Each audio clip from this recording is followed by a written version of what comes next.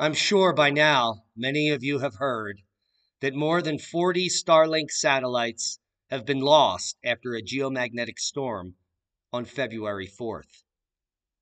SpaceX says its satellites will disintegrate upon atmospheric reentry and will not pose a risk to other space-based equipment or Earth.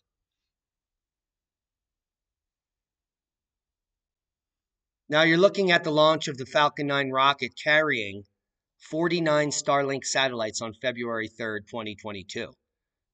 Approximately 80% of the Starlink satellites launched last week are now at risk of plunging back through the atmosphere or have already done so, like we showed on the opening clip, according to SpaceX. Now, the company says a geomagnetic storm prevented the satellites from rising up to their operational orbits, and we will show you why by the end of the video. This batch of Starlink satellites took off from Kennedy Space Center on Thursday, February 3rd, atop a Falcon 9 rocket. All 49 satellites reached their intended preliminary orbits, some 130 miles or 210 kilometers above the surface, and each achieved controlled flight. The satellites then attempted to rise towards their operational altitude of 340 miles, but the universe had other plans. Unfortunately, the satellites deployed on Thursday were significantly impacted by a geomagnetic storm on Friday, February 4th. Here's the Thursday numbers. Now, SpaceX said in a mission update posted on February 8th that these storms can cause the atmosphere to warm and atmospheric density at our low deployment altitudes to increase.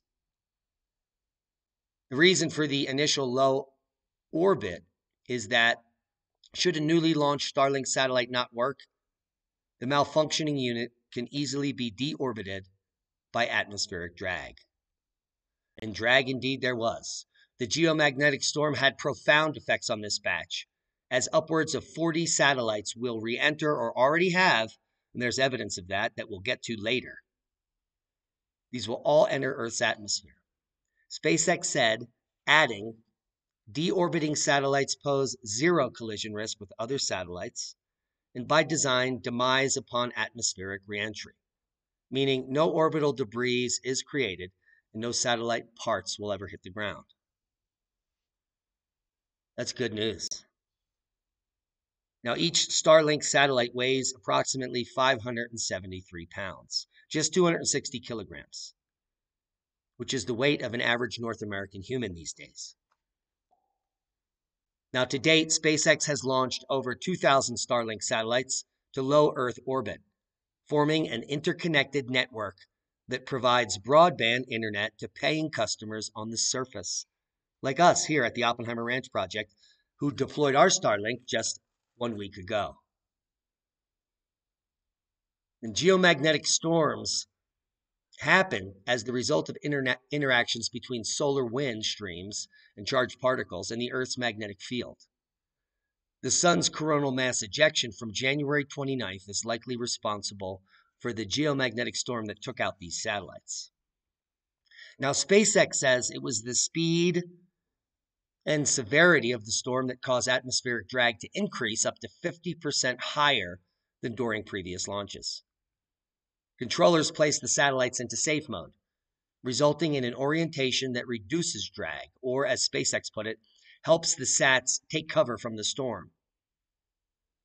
The Elon Musk-led company is now working with the U.S. Space Force's 18th Space Control Squadron and LEO Labs, who, with their ground-based radars, are providing SpaceX with regular updates on the status of their wayward satellites as they re-enter.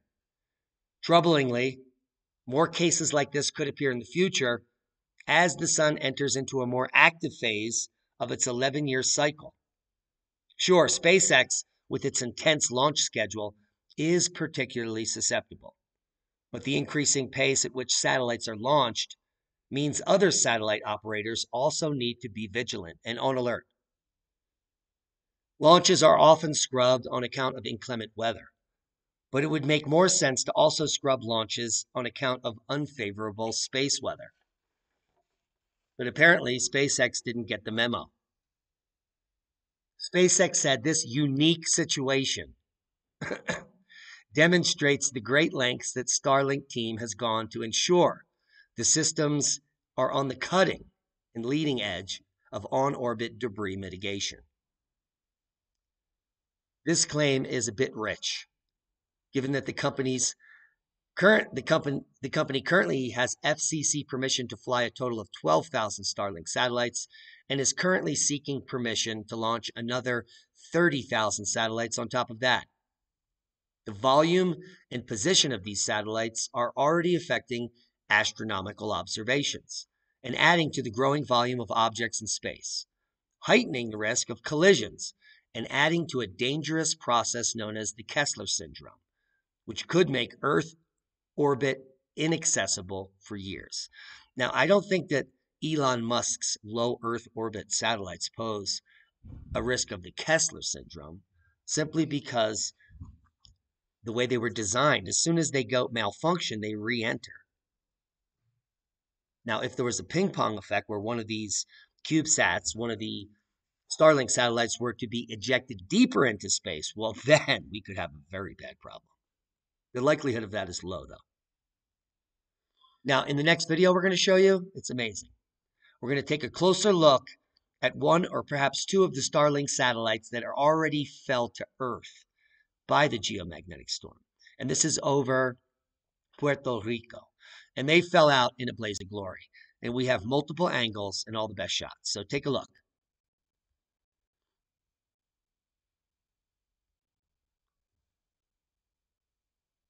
Now, a camera in Anasco, Puerto Rico captured the footage around 2:40 a.m.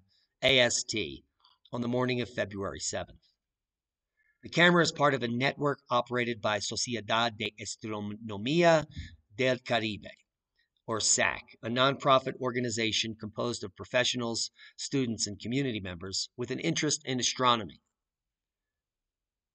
Now, the video shows two objects appearing about 1 minute apart, both re-entering and fragmenting.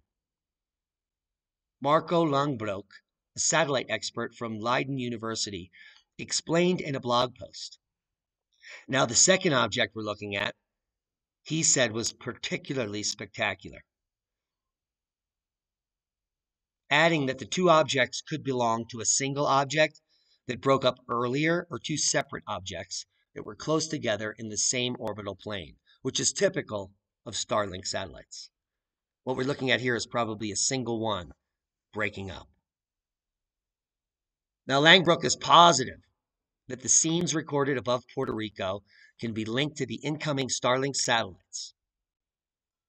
His calculations yielded orbital inclinations between 54 and 56 degrees. And while Starlink satellites are at 53.2 degrees inclined orbits, this is close enough to give the error margin to conclude that the re-entering objects fits with the Starlink orbital plane. More scenes like these are expected in the coming days as the rest of the objects re-enter. That's just fascinating. I'll leave you links to this video. Please give him a thumbs up at Kevin Zipporah and subscribe to the channel. That's all we ask.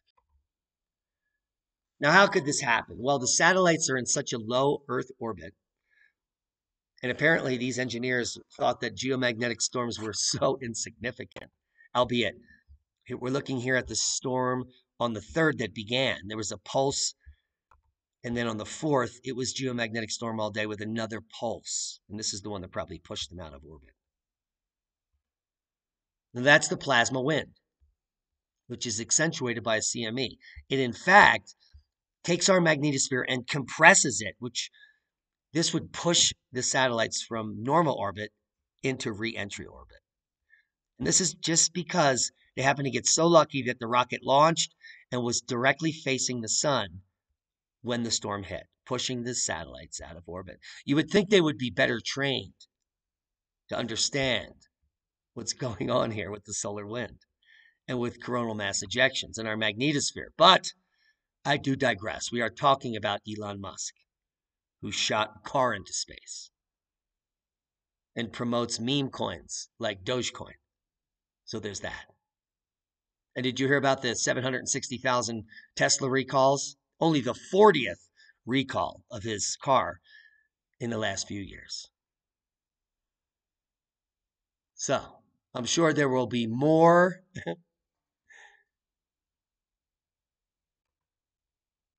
much more fireworks to come in Elon Musk's history, including, well, up to 38 or 39 more satellites re-entering in the coming days.